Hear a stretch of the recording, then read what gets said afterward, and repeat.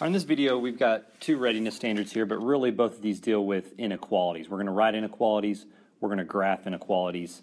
And so, just a little reminder that a solution to an inequality is an ordered pair that makes the inequality true.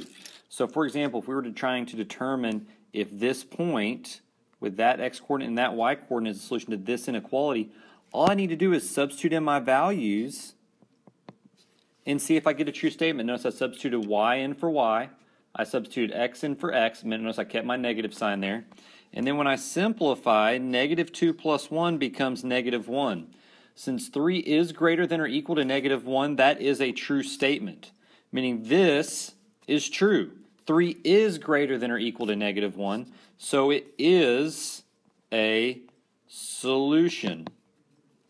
We can represent the same inequality on the graph, and in this case I can see that 2, 3 is a solution because the ordered pair 2, 3 falls within that shaded region. All the points within this shaded region are solutions to this inequality.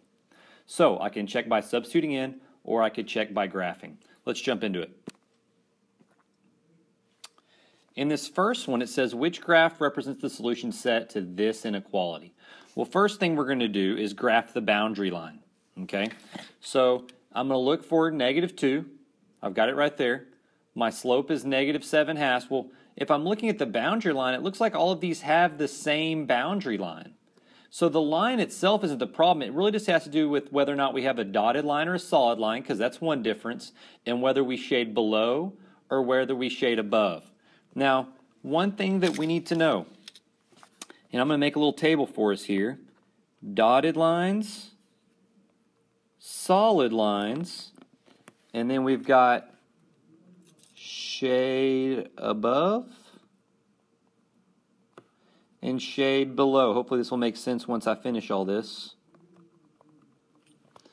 But if I'm going to make a little table here, if it's dotted and you're shading above, that means we just have the greater than symbol. If you're dotted and shading below, it's going to be the less than symbol. If it's a solid line and you're shading above it, it's going to be greater than or equal to. And if it's a solid line and you're shading below it, it's going to be less than or equal to. Basically, to shade above, you have the greater than symbols. To shade below, you have the less than symbols. The way you tell if it's dotted or solid is if it has the little or equal to's or not. So if we look here, this inequality is in slope-intercept form, so we can use our little table. Looks like we are going to have a solid line, and it's shaded above because this symbol right here is the same as the symbol in our inequality. So, where we have a solid line and shaded above, looks like answer choice B. All right, let's do the next question. Which of the following points is not, always underline those, a solution for this inequality? Now, there's two different ways we could solve this. We're going to look at both.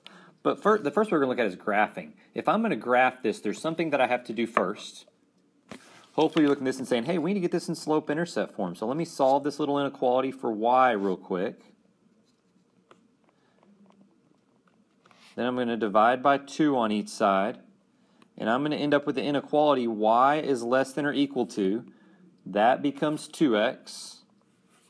That becomes 3. So this is really the inequality we're graphing. Y is less than or equal to 2x plus 3. So I've got to start at a y-intercept of 3 and do my slope of 2 for my boundary line. Since we have the or equal to symbol, this is going to be a solid line. Since that's a less than, we're going to be shaded below.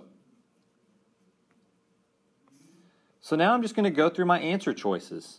First, the point 0, 0 is right here. That's answer choice A. That clearly is a solution because it's in the shaded region. So it must not be the right answer. Next, let's do answer choice B. 1, negative 1 would be right there. That's answer choice B. Once again, that's clearly a solution. Answer choice C is negative 2, 2. Negative 2, 2 would be right there, which I think that's probably going to be our answer because it is not in the shaded region. But let's go ahead and check with D. D is negative 1, 1. Negative 1, 1 would be right there, and that's D. An important thing about answer choice D is it's on the solid line, and points on the solid line are solutions, okay? If this were a dotted line, D would not be a solution. But since it's a solid line, hence the solid line, because of this guy, D would be a solution. C is going to be our answer here, because it's the only point not in the shaded region. Now, what's another way we could solve it? In other words, what's a way we could check? Well, if we take each of our points and substitute them in our inequality, that should give us a true statement. That should give us a true statement. D should give us a true statement, but C should give us a false statement because it's not a solution. Let's go ahead and check by substituting negative 2 in for x and 2 in for y, and let's just see. So if I substitute 2 in for y is less than or equal to 2x plus 3. If I simplify, I have 2 is less than or equal to negative 4 plus 3, or in other words, 2 is less than or equal to negative 1. This is a false statement. 2 is not less than or equal to negative 1. The negative number is going to be less than the positive number. Since that's a false statement, we know that C is not a solution. So by using this test point strategy, we've confirmed the answer that we got from our graph. Okay?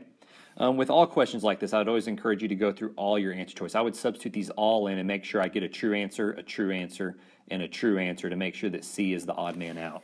Let's do another one.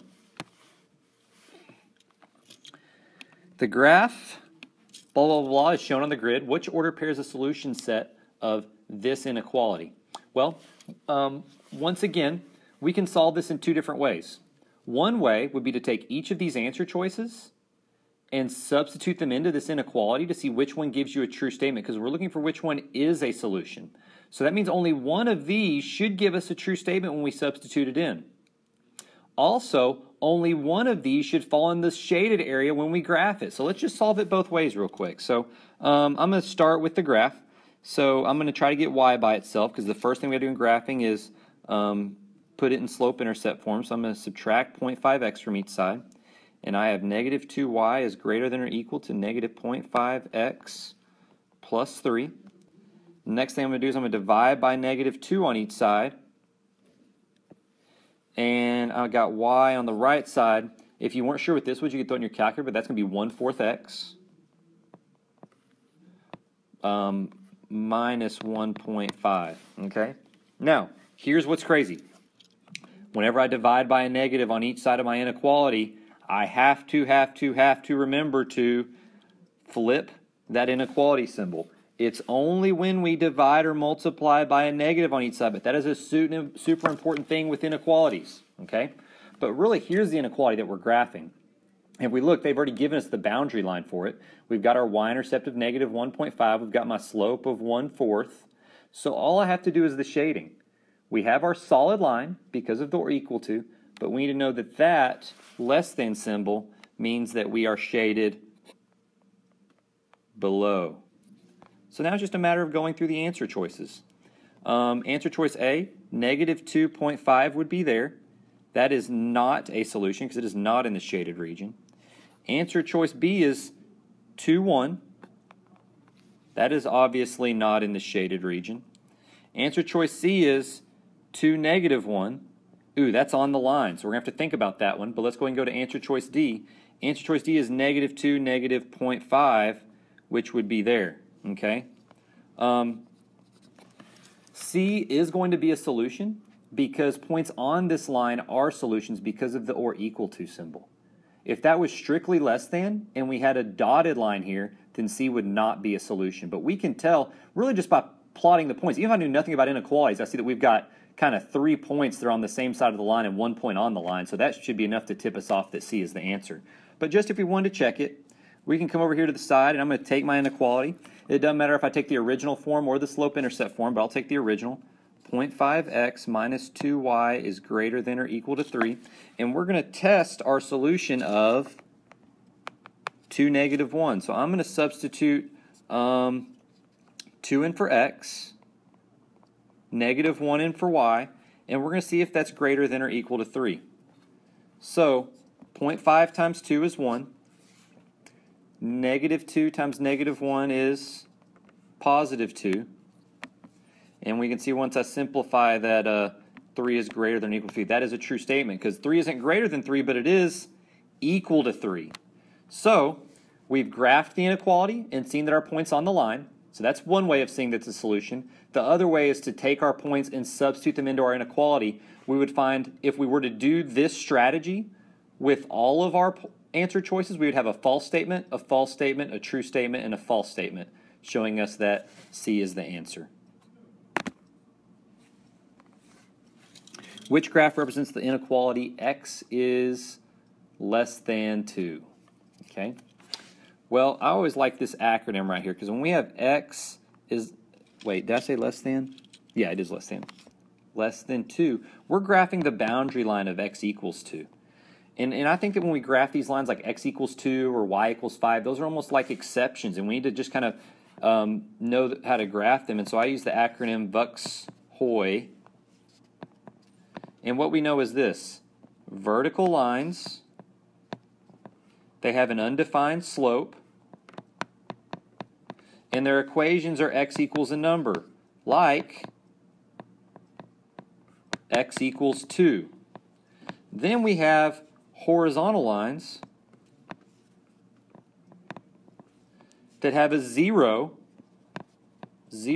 slope, and their equations are y equals a number, like, for example, y equals 7. Well, what we're graphing here, now that I use my little acronym, is that since we have an equation that's x equals 2, x equals a number, we know this is going to be a vertical line. That means I can already eliminate answer choice G that has it as a horizontal line. So we have basically a vertical line that goes through 2. H is the answer choice that goes through -2, so we don't like that either. So we're really just figuring out where to shade. Are we going to be to the left of this line or are we going to be to the right of that line? They both have a dotted line, which is correct because you can see our symbol. We don't have the or equal to. If I had the or equal to as shown here, that would be a solid line. So it would be a solid line or dotted line. Solid line, dotted line. But in this case, we got the dotted line, so we're really just figuring out where to shade. Basically, I'm asking, where are my x-coordinates less than 2? Where are all the points that have an x-coordinate that's less than 2? And if I look up here, all of these points in this shaded region have x-coordinates like 6 or 8 or 4 or 10. Every point over here has an x-coordinate greater than 2. That's not what we want, okay? That's not what we want. Here are the points with x-coordinates like -2, 0, -3, -4, -5. All of these points in this shaded region are less than 2, so those are the ones that we want, okay? So, all that being said, F is the answer. Last question, and then we're done. Baseball fans can buy tickets to the lower deck or upper deck of the stadium. Tickets to the lower deck are $42 each. Tickets to the upper deck are 75% of the cost of the tickets to the lower deck. Ooh, that's confusing, but we'll figure it out. Let's see. What inequality represents all the possible combination of x, the number of tickets to the lower deck, okay, so x is the number of tickets to the lower deck, and y, the number of tickets to the upper deck that someone can buy for no more than 800, okay? Now, no more than 800 means that the amount that they spend, if this represents the amount that they spend, needs to be less than or equal to 800. If you can spend no more than 800, it means you can spend exactly 800 or you can spend less than 800. So we're really just looking at answer choices A and B because those are the two ones that have the amount you spend to be less than or equal to 800. And then it just comes a matter of interpreting this stuff about, you know, upper deck being 75% of the cost of the lower deck. Basically, it tells us that the lower deck tickets are $42 each. So they're both good with that, $42 for every lower deck ticket, 42x. And so, but tickets to the upper deck are 75% the cost of the tickets to the lower deck. And it makes sense that upper deck tickets cost less, right? So if I were to take my 42 and I were to multiply by 0.75 in your calculator, you'd get 31.5. The answer choice is going to be, the answer here is going to be B, because it's $42 for every lower level seat and the upper deck seeks cost 75% of that. And the total of these together should be less than or equal to 800 because it says no more than 800. So this one's really about just reading and interpreting.